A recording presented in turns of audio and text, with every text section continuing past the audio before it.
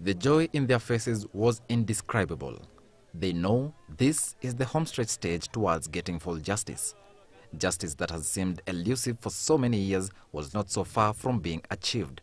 Watching the proceedings live from London at the Kenya Human Rights Commission headquarters in Lavington, the elderly men and women sat attentively awaiting the verdict, with those who did not understand the English language having interpreters keep them in the know.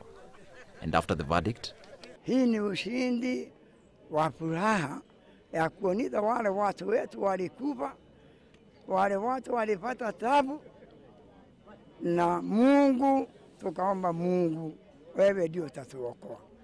Now it's up to them. If they want us to talk out of the court, we are very much prepared. And we talk, they go with our terms, then we agree. If they don't, we continue to full hearing. The British government had initially argued that all liabilities for the torture by colonial authorities were transferred to the Kenyan Republic upon independence in 1963 and that it could not be held liable now. However, the surviving victims and other claimants representing their already deceased kin kept pushing for justice. It was these efforts that led a British court last year to rule that the claimants did have arguable cases in law, and a date for the hearing had been set, culminating to the events today. We are gathered here to celebrate a momentous victory in the Mau Mau case. In the landmark ruling delivered today at the Royal Courts of Justice in London, Judge McCombe dismissed the UK government's attempt to stop the proceeding of the Mau Mau case on account of the 1980 Statute of Limitation Law. This victory fortifies the Mau Mau case following an earlier ruling of July 23, 2011, where the court ruled against the UK government on the issue of the statute of succession, where the UK government claimed that upon independence, the Kenyan government had assumed responsibility for the actions of the UK government.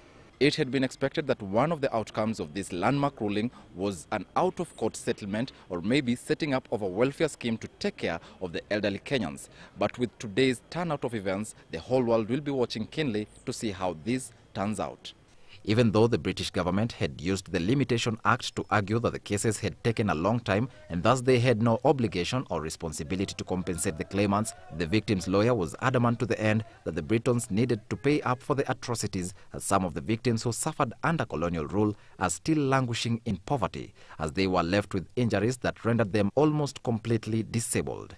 Now, for them to continue relying on technicalities, being well aware that the majority of these victims are in their 80s, late 80s, that many of them live in squalid poverty, that many of them are not even able to afford health care in their old age.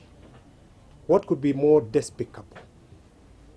What could be more immoral than Her Majesty's government to continue as it were, to buy time, simply to wait for all these veterans to die one by one before tasting justice? Thousands of people were killed during the Mau Mau revolt against British rule in Kenya in the 1950s and 1960s, and out of a general concern, the case had started attracting the attention of prominent figures globally, including South African Nobel laureate Desmond Tutu.